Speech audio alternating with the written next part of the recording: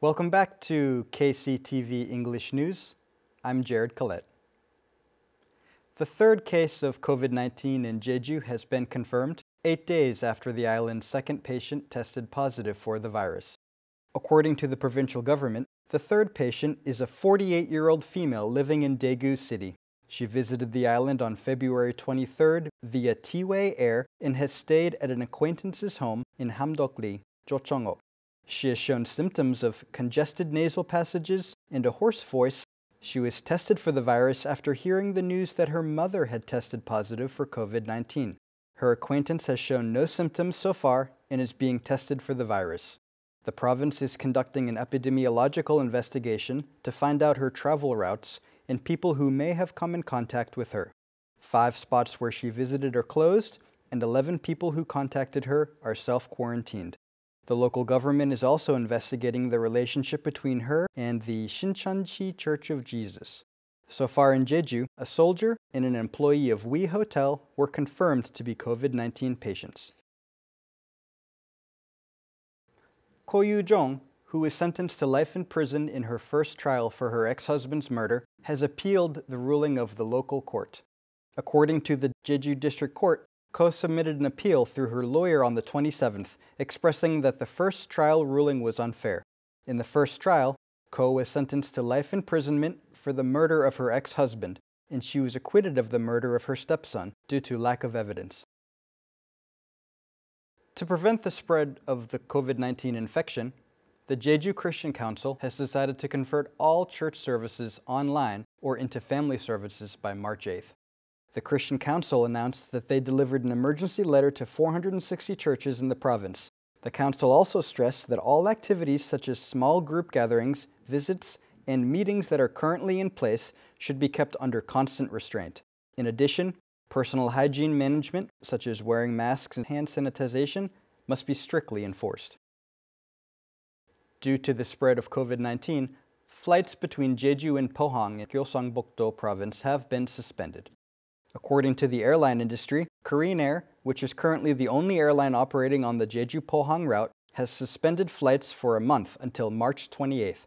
This is a temporary suspension due to the spread of COVID-19, and future flights are expected to be determined by conditions related to COVID-19. After the COVID-19 outbreak, the boarding rate for Jeju and Pohang flights has been around 10%. A number of executives from the Jeju Council of Economic Organizations, including their chairman, Kim Dae-hyung, held a press conference in the Jeju provincial government's press room on the morning of the 28th. Stressing that amid growing difficulties in the local economy from COVID-19, building owners and businessmen will take the lead in adopting a campaign to lower rents.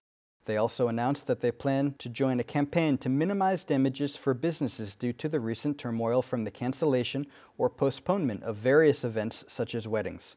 The council has asked Jeju Island to support small businesses and self-employed people. They have also encouraged residents to use local products and revive neighborhood businesses. The Jeju Provincial Police has caught a Chinese man on suspicion of purchasing large volumes of health masks with the intention of selling them in China. The man bought 6,000 health masks last month for 11 million won in cash and tried to export them to China.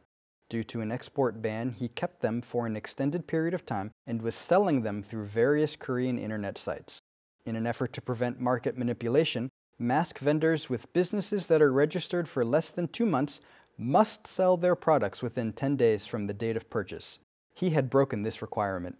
The police seized 2,400 masks from him.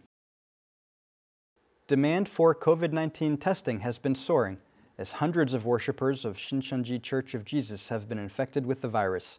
The province has added 6 more facilities that can collect clinical specimens to the existing 7 separate clinics and allocated more workers to the facilities. Todd Thacker reports. This is a separate medical facility for potential COVID-19 patients at the Jeju City Public Health Center. A newly purchased X-ray generator will serve to test for the virus. Previously, only 7 medical facilities on the island, including one at Jeju National University Hospital, could collect clinical specimens. Now this is possible at other public health centers.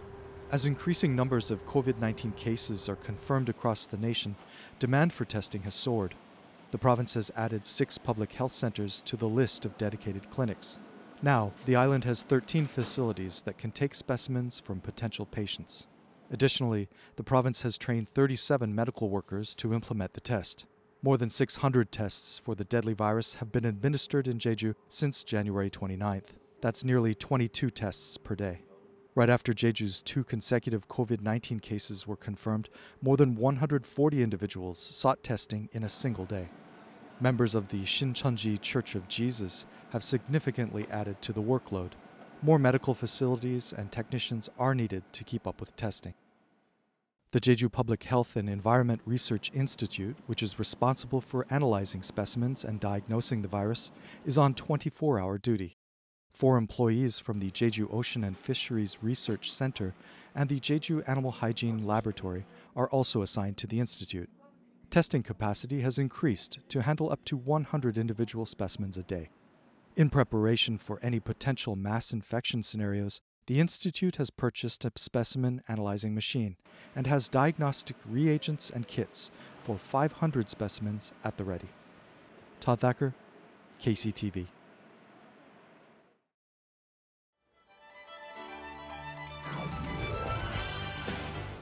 Hyuri National Park is showcasing plum blossom flowers.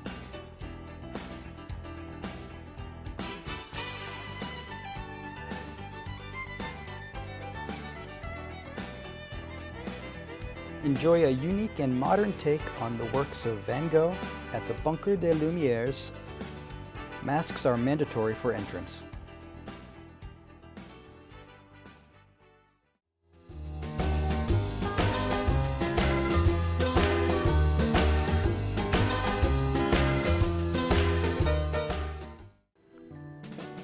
The morning low in Jeju City will be 6 and the afternoon high 13 degrees.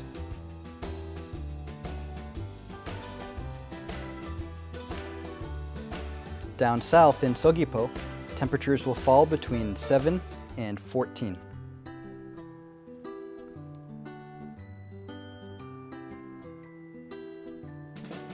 The low before lunch in Songsan will be 4 and the high in the afternoon 14 degrees.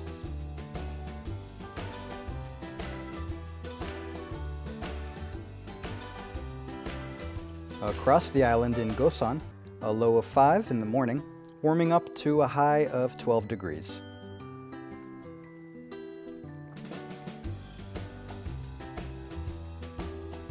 Up on the mountain at Songpanak, the morning low is at 1 degree and topping off at 8 degrees in the afternoon.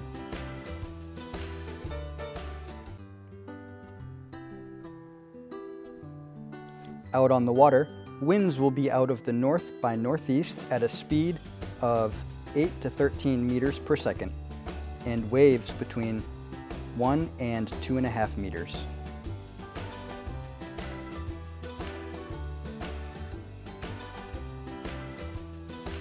And here's a look at the extended forecast.